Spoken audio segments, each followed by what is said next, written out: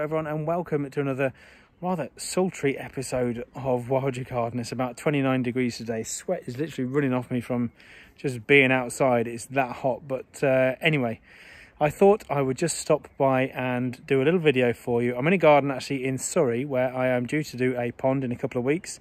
A wildlife pond, of course, down at the bottom of the garden, which you can see behind me. There's an existing water body which we'll be clearing out. I'll be doing a time lapse of this pond, so keep your eye on the channel for that. However, I couldn't pass up on the opportunity to talk to you about a brilliant little wildflower that is widespread throughout the UK and Northern Europe, and that is of course this beautiful white clover. Now, hands up, how many of you out there have spent many an hour as a child on your hands and knees looking for a supposedly lucky four-leaf clover? I know I certainly did, and I did find one once actually. Not so sure it brought me that much good fortune. However, it is a wonderful little wildflower, and one that is literally just growing naturally. Now, look at that. That's all you have to do, is not mow part of your lawn. I guarantee you, if you take one piece of advice from this video, don't mow a section of your lawn. See what turns up. Most probably, if it's an existing lawn that's been there for years and years,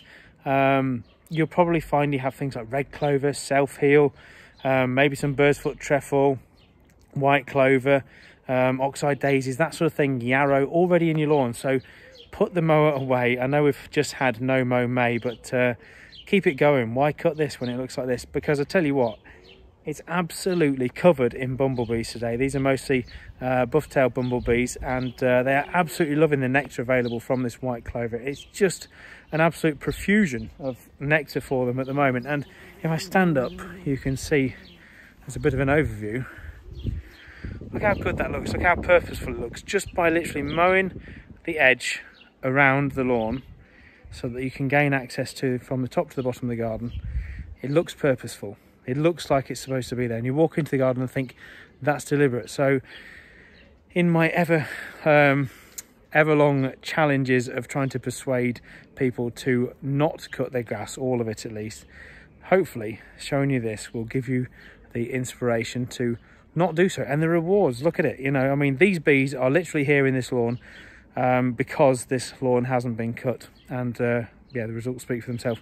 However, I must admit, you can probably see just a smattering of clover flowers that are flowering even shorter than the ones that have been let to grow. They're only maybe, you know, an inch and a half high maximum, but they are incredibly versatile at adapting to flowering on short stalks, if you like, a bit like bird's foot trefoil and self-heal, because of course in the wider countryside they will have been used for they will be used to a millennia of being grazed by cattle and sheep, so they have to flower very low down to avoid being eaten.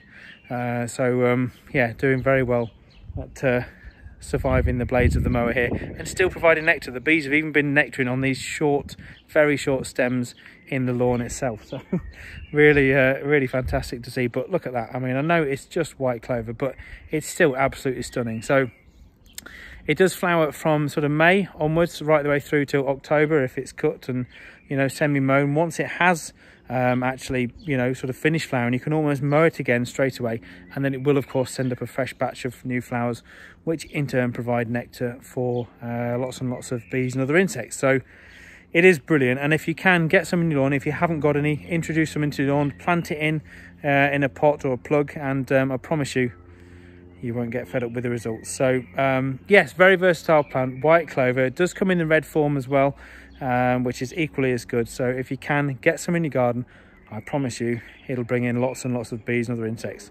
Thanks for watching, guys. Please feel free to give a like to the video if you've enjoyed it, and subscribe to the channel, and I'll be sure to bring you many more videos on all the ways in which you can help wildlife in videos to come. Thanks for watching. I'll see you soon.